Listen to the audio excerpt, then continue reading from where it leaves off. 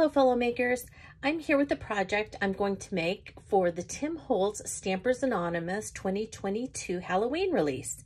And today I'm going to be using the Gothic Tapestry CMS 454 amazing stamp set. I'm going to be stamping a background and then stamping this over it. I'm going to try and use the heat emboss resist technique that I really love to use, but I'm not using the clear embossing powder today. I am going to use the Hickory Smoke Embossing Glaze and the clear embossing ink. So let's see how this works. I'm not positive this is actually going to turn out, but I thought it would be really fun to give it a shot. So I kind of want this to have like a ghostly appearance somewhat, with the music kind of in the background, or maybe some of the writing in the background. I might try a couple of different ways. And I would like that to stay under the embossing, but disappear in the rest of the stamp. So that's why I'm going to stamp it in Distress ink. I have no idea if this technique is going to turn out or not. I was just thinking about this and I thought it would be fun to try and see if I could trap it underneath and have the rest of it kind of, you know, muddy up and disappear. So I'm inviting you to come along with me and let's get crafting. Since this is going to be the main focal point and these are going to be in the background, I have 2 pieces of Distress Mixed Media heavy stock that I've cut in 5.5 by 8.5. So I just cut a piece in half. This is much bigger than I need because this piece, even if I use the whole thing, will fit on a 5x7 card. It's about 4 and I guess that would be 5/8 by 6. So this would fit fine on a 5x7 card front if that's what you wanted to use. If you wanted to use the whole thing, if you just wanted to use part of it, you could fit it on an A2 card with part of it. So I'm just going to go ahead and stamp background on here, and then I'll stamp this in there, and I will be able to just trim it however I want. So I'm going to go ahead and start with one of these. And I'm going to use, this one is, if you want to see it, this one looks like this, and it looks like just some handwriting with 30 Corinths or something like that, quart. It's kind of hard to see, and it might be in a different language, 1899. So I'm going to be stamping that. And I'm going to try pumice stone. So, and I actually need to prepare my stamp so it'll stamp a little bit better. So let me do that. I'm going to grab my archival Distress ink and I'm going to stamp it on here. Get it all inked up.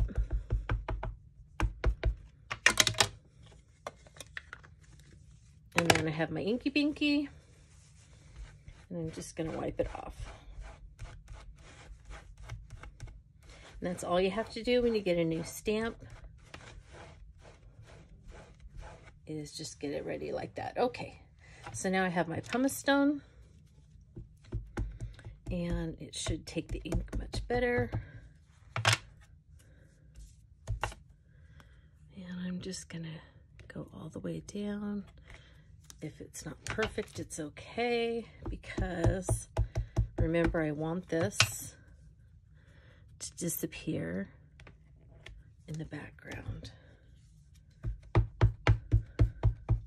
And just stay under the parts where I emboss it.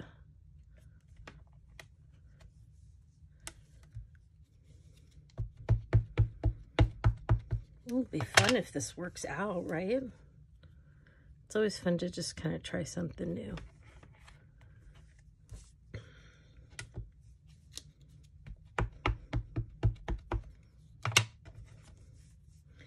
And that's probably plenty, but I'm going to keep going because you never know. I might want to use a leftover bit on, you know, for typing a sentiment or something, or stamping a sentiment to go over the front. All right.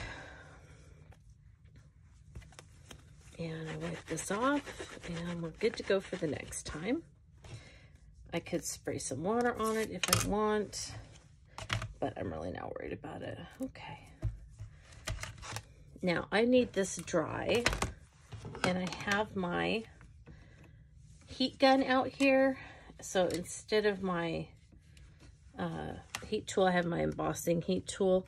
So I'm just going to use that real quick to make sure that I get this nice and dry, because I'm going to be embossing on it, and I don't want the embossing to get on any of this that I want to disappear later on, right? Because I don't want it to be permanent. I want it to stay distressing. All right, so I'm back. I have my stamping tool out. I'm going to go ahead, and before I stamp this, let me close the lid. And I do want to prep it a little bit. Actually, I don't need to with embossing, so I'm not going to do that because I don't want any of the dark archival to come off. So I'm just going to leave it as is. I'm going to kind of go in the center here. All right, there we go. And that leaves this, I don't know if you can see it, that leaves this down here. That if I want to later on, if I want to stamp, you know, a bold sentiment or something that I would put on my card, I can do that. So that will be left over. And let me, okay.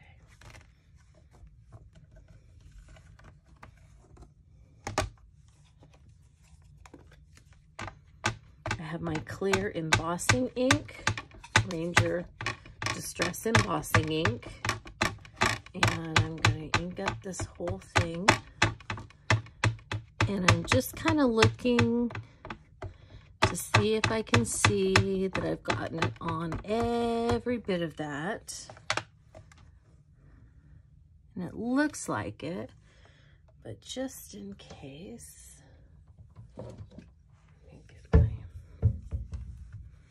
And this is a stamping tool that my father made me out of a molding square that you get at like Home Depot or Lowe's. He drilled a hole and he put a vintage doorknob on it and some felt on the bottom. And it just helps me get even pressure all the way across. So,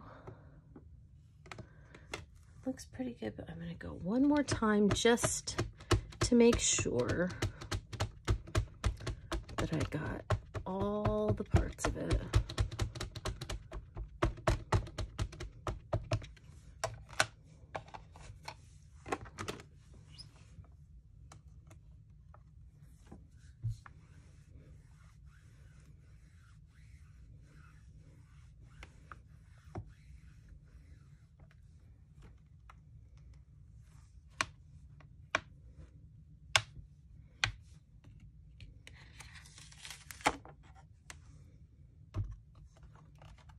I'll set this aside. I'm going to bring in that paper.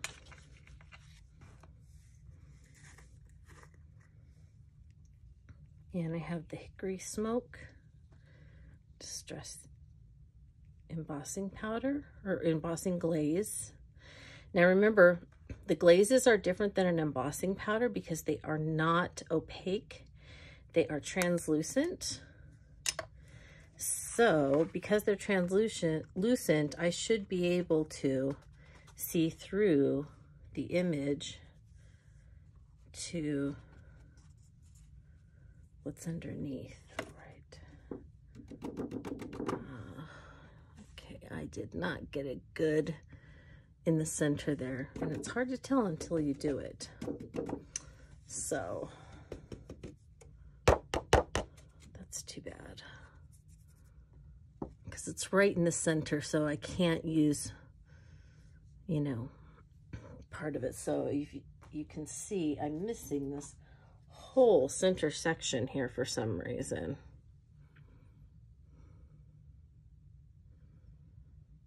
All right, we're gonna try that again.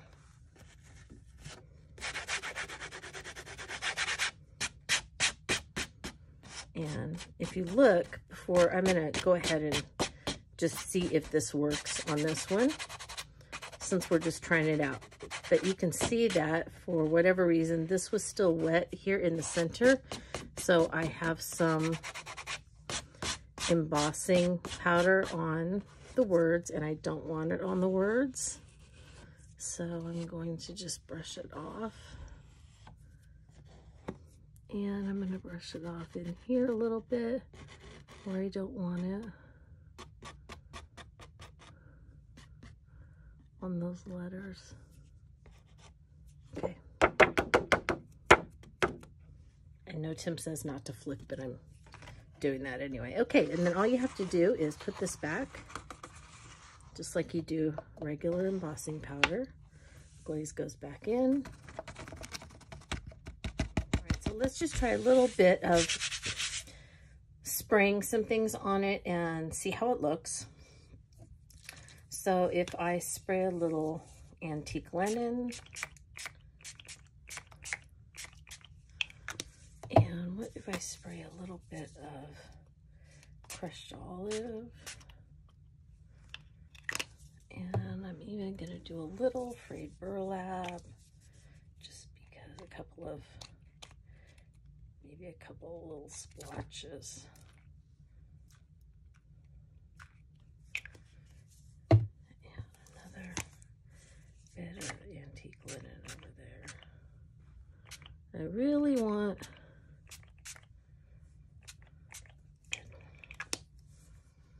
and let's do a little water on here too. See how that works.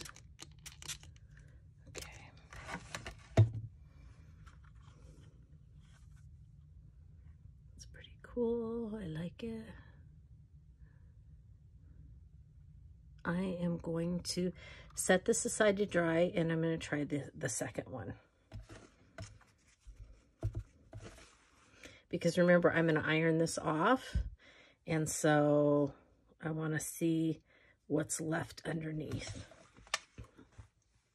All right, this one I am going to try the music notes. And I think I'm going to stick with pumice stone. It is one of my favorites. So.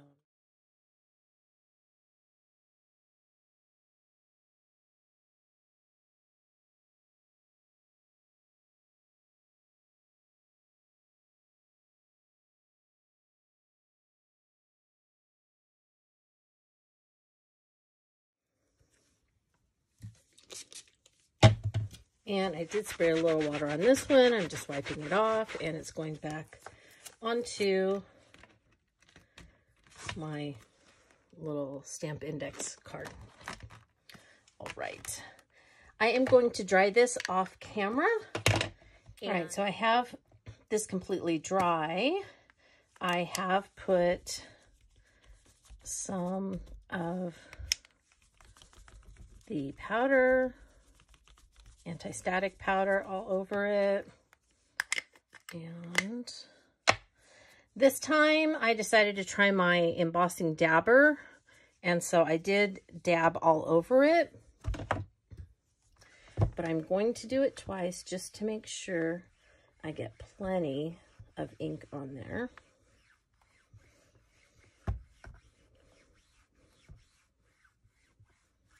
And I won't make you watch me re-ink it.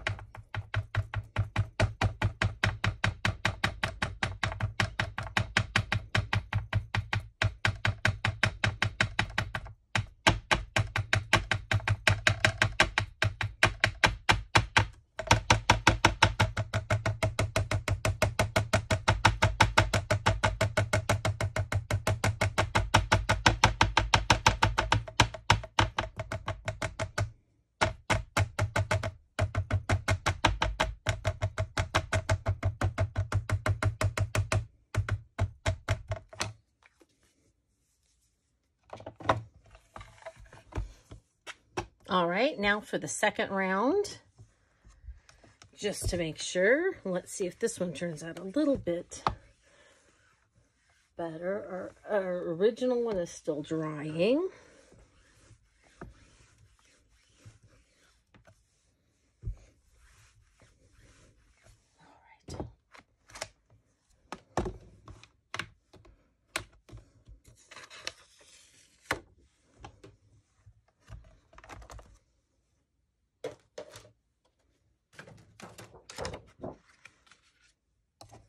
Using the same color of Distress Embossing powder, or I mean Distress Embossing Glaze. Remember, this is translucent, so we should be able to see some of those musical notes behind our image.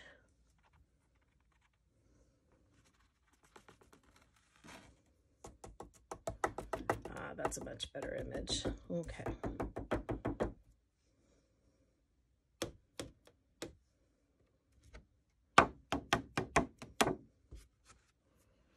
Okay, so we have a little bit still kind of on the outside where we have a little bit. So I will go ahead and take a brush and just brush a few of those little points off. But other than that, you can see that it's stuck on the embossing glaze, but it didn't stick on the rest of it. So hopefully when I heat emboss the glaze, that music will stay trapped underneath and the rest of it will disappear. So let's see if it works. All right, so here we go. It's embossed. You can see the glaze is shiny and you really can't see too much underneath. But since I'm going to iron this off, we'll see how that goes. Now, you lose a lot of the definition this way that you would have on the stamp. The stamp's very detailed. There's a lot of definition because it's a beautiful rubber stamp. And so you can see that there's a lot of definition lost. I'm not really too worried about that with this technique. I just want to see if it'll work and, you know, just experiment with it. So I again have some antique linen stain that I'm going to put in a couple of places where I want to try doing some coloring with Distress inks maybe in a few minutes when it dries a little bit. And I'm also coming in with some weathered wood. I don't know why that is not spraying, but I guess I have weathered wood on one side. And I will have a little bit of that crushed olive coming in also. And I flicked a few bits of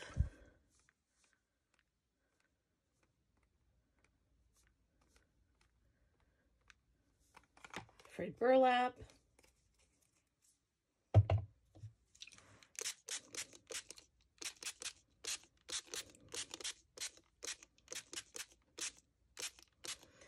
Now, I like it nice and wet because, remember, I want to reactivate that distress ink that's in the background and try and get it to kind of disappear.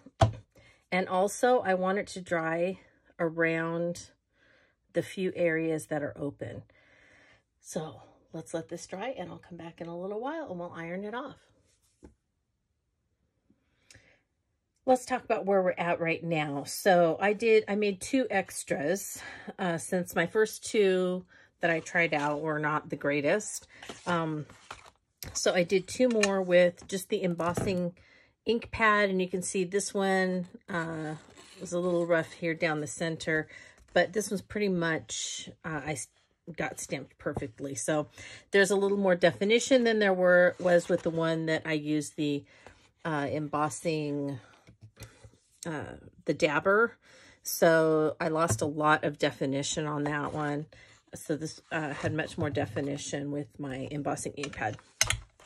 So anyway, I made 2 extras, but I went ahead and colored these just because I wanted to, you know, practice around.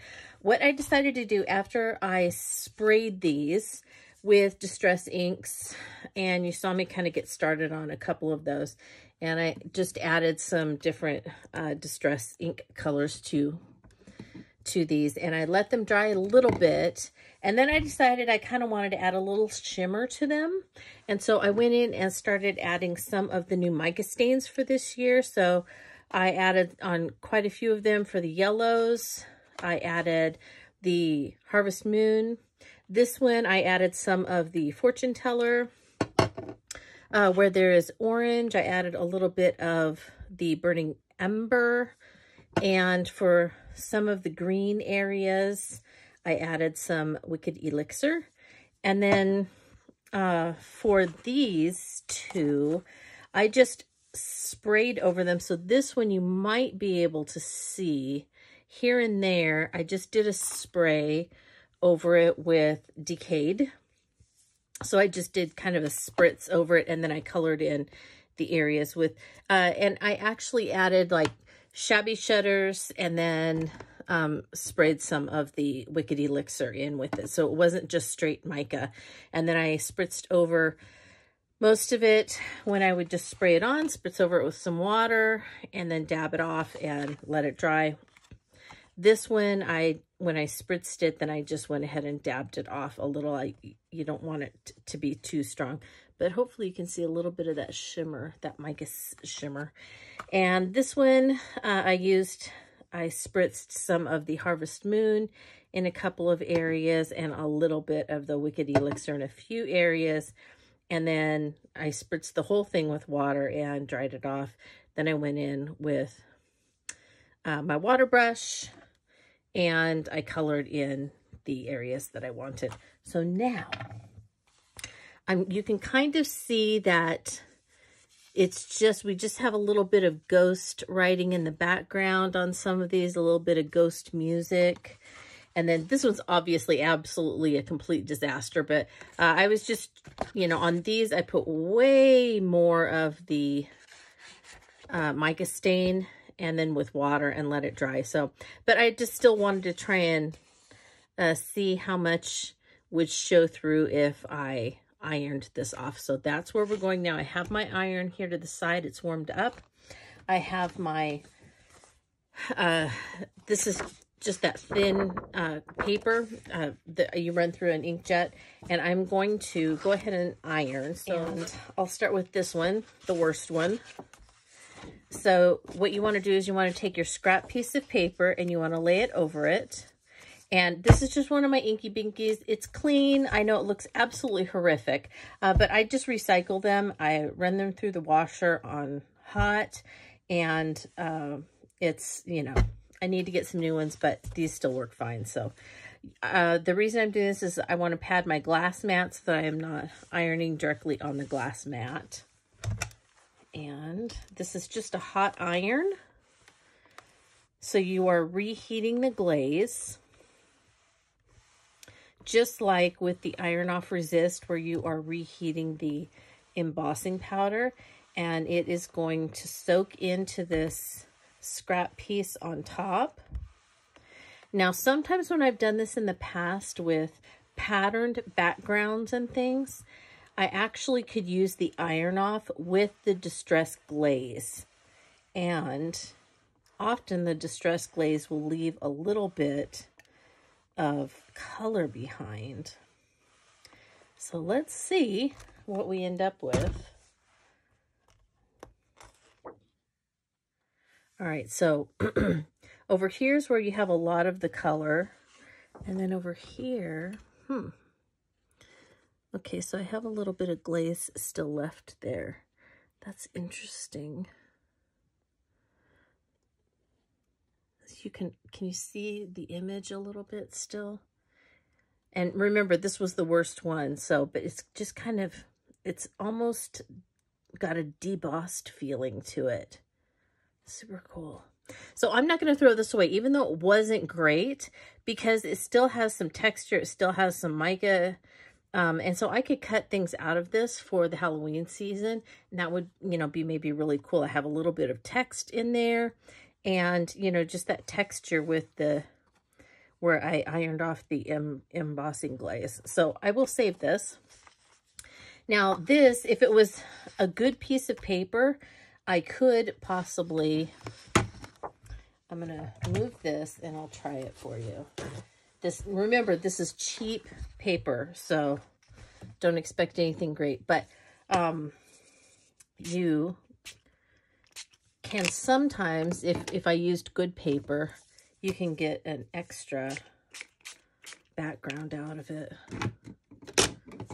So maybe I will cut some good paper for the other ones, and we'll see what I get.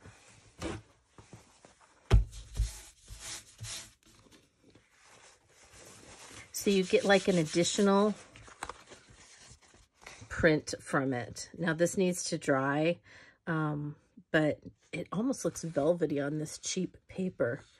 So this has inspired me to, I'm going to cut a couple more pieces of, what did I use? Distress Mixed Media. And let's see if we can get some additional prints out of the next few. All right, let's go that direction. All right, so this was the second one that wasn't great.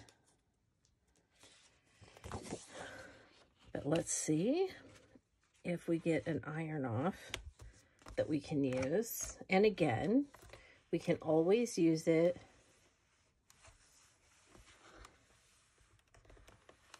as our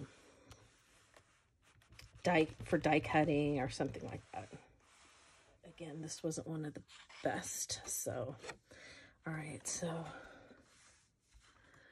that's kind of cool. So it's kind of ghostly, and then you've got the flower kind of standing out, and look at that music from behind. That's really cool. All right, so what this tells me is that before I do anything, I think I want to make the backgrounds on the others a little darker, right? Because unless you want it kind of very ghostly, see how it stands out much more where you have a darker background. So I kind of think I might want to do that. All right, so here's this. Let's see what we've got. Oh.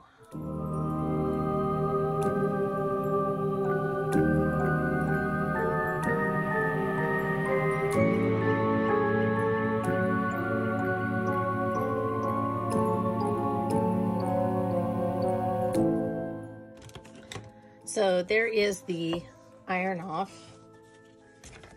which is really cool. So that's why I love this technique. You oftentimes will get two completely different looks from this. And I still really love kind of the ghostly look here, but I think I'm gonna go ahead and spray a little more on these. Right, this one is a little darker, so let's try it.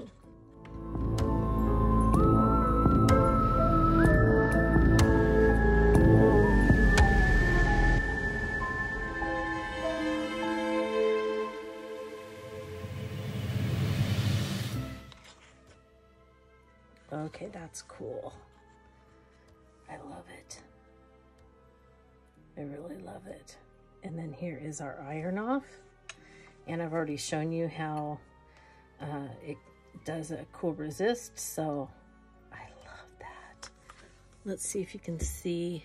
You can barely see the music underneath it, just barely. And you can barely see the music down here. That's cool. Okay, let's try the other one.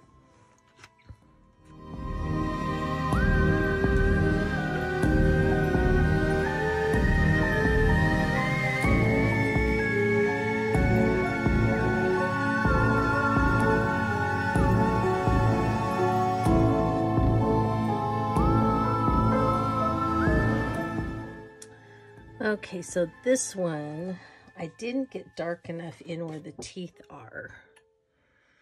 So I really should have gotten it darker in here to have more of a resist, but you can, this one has really, really good ghost writing in the background. That's really cool. So this taught me a lot. And then here is the iron off, which, because I had a better stamped image, I have a better iron off stamped image for this one. So really like this one. This one has elements I like, especially the writing in the background. So that gives me a place to start. I think I will probably off camera do a couple more with the same technique, but color it with darker colors so that I have more of this ghost-like x-ray image showing through, because I think that's really, really cool. All right, so in the next segment, you will probably see others, since these were my practice round. And I like to be open with you guys so that you can see my mistakes, and then you don't necessarily have to make the same mistakes that I make. And hopefully your creating session will go a little bit smoother than mine does.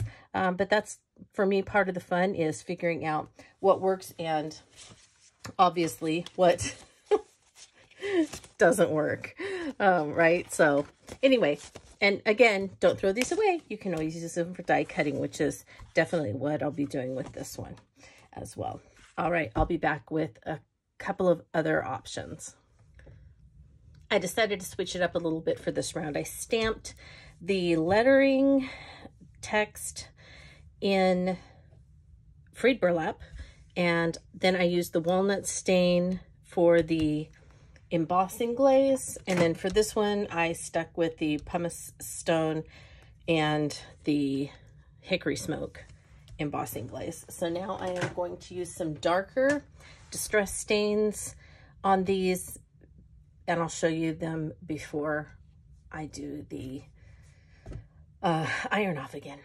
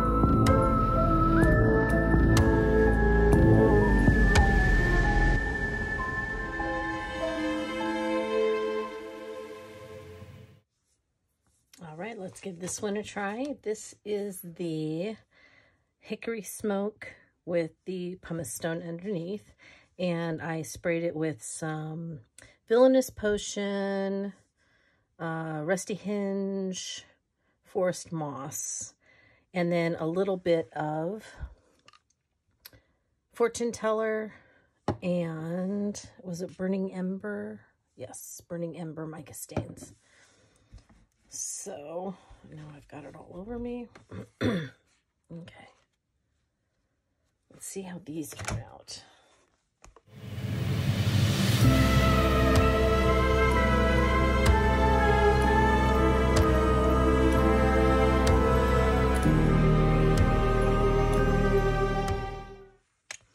All right, here we go.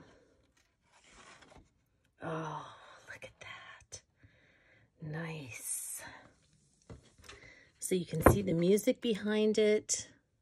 You can see a little bit of that mica stain showing through. You've got a lot of the details still left behind with the darker in the background. And so it kind of has that, you know, x-ray type feel to it.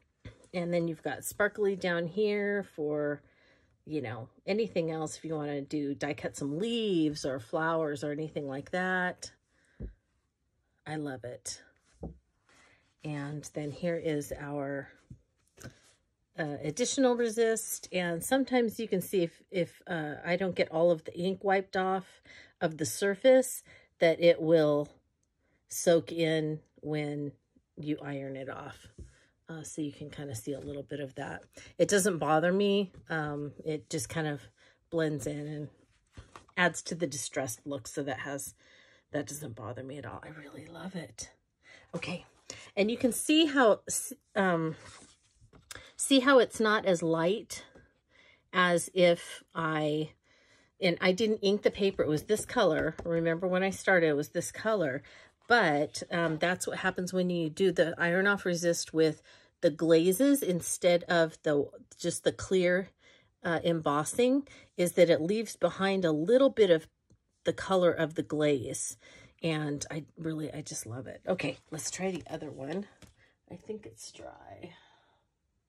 Looks pretty dry. Okay. This one was stamped with frayed burlap, and then this is the walnut stain embossing glaze. All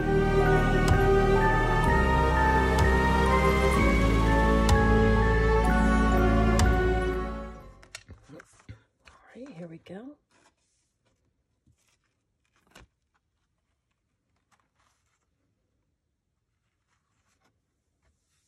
Wow, that's really interesting.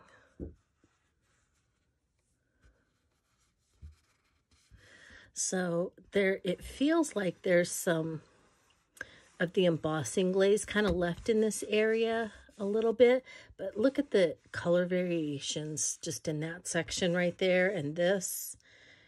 You can still see the frayed burlap writing underneath. So cool. And I think I forgot to tell you, I used prize ribbon, villainous potion, pine needles, and crackling campfire on this one. So there you go. Two completely different looks. Oh, and you can kind of see it here. I used a little bit of Wicked Elixir and some more of the purple fortune teller. And I think a little bit of the burning ember as well on this one. It's not as sparkly though, or shimmery. There's just a little bit of the green is all I'm really seeing through. A tiny bit of the burning ember here. I'm not really seeing any of the purple though shining through. Just more of the, I'm getting much more of the green kind of coming through there. Really cool. So there are my two final things that I am gonna try and make a card with now. And so we'll see how that goes. And then I will probably use these for some sort of additional card just to show how it works. And you can see the leftovers of some of the spray on this one, a lot more of the leftovers. And again, that doesn't bother me ever when that happens. I think it's kind of cool. All right, so let's get some cards made. This is what I ended up with, makers. The main card that is the Iron Off Resist was stamped with the Gothic Tapestry CMS 454. And I began by stamping the script text all over a half a piece of an 8.5 by 11 Distress Mixed Media Heavy Stock. I stamped it in frayed burlap, Distress ink, because I wanted the ink on the outside of the stamp to eventually just wick away. And I wanted the text to just remain under where the main stamp was going to go. Then remember, I stamped this in clear embossing ink, and then I embossed it with the Distress Embossing Glaze in walnut stain. I heat embossed that, and then I went ahead and used Distress stain in crackling campfire, This is Villainous Potion, Blueprint Sketch, Pine Needles. I added a little bit of the new, a few of the new mica stains in, let's see if I remember. The Fortune Teller is the purple, and the Wicked Elixir, and then a little bit of the burnt Burning Ember for the orange. Added just the tiniest touch, and you might be able to see it, but probably only in person. Some of the green shows up here, but you really, unless you're in person, can only see that shimmer on the flower, on the sentiment, and kind of in the background. You can see a little bit of shimmer, but mostly what shows up are the big drops of the green. All right, so then once that dried naturally, I ironed it off, and I ironed it off with a second piece of Distress Mixed Media Heavy Stock. And when I ironed it off, remember the Distress Embossing Glaze remelted, and it soaked into the second piece of Distress Mixed Media Heavy Stock, leaving a darker image because it was walnut stain, but it still resists. Then, because it remelted and it soaked into this piece, that left just a tiny, tiny bit of walnut stain color, but mainly a resist that allowed that Distress ink script stamping to show through. And I just really love the effect of that. And as you probably saw, it took several attempts to get it right. And that's okay. Sometimes when you're learning, hopefully my mistakes helped you learn so that you don't make the same ones. All right, then, because I did this several times, I had extras left over that I wasn't necessarily going to use. And so I went through and I cut out this flower. I cut out this leaf. I cut out this bit of a leaf and this bit of a leaf. And you can kind of see it a little bit better on the stamp. So I cut out this part of the leaf, and I didn't cut out this part that's kind of folding over. So I just kind of made my own little leaf part there. I cut this out, and I cut this leaf out, as well as cutting out this flower. And then I layered them. I inked them and layered them in the corner. The I did that on both of them. The sentiment for both of them, and this one says Lost in the Inky Darkness, which I thought went well with this. And this one is Treacherously Supplied by the Imagination.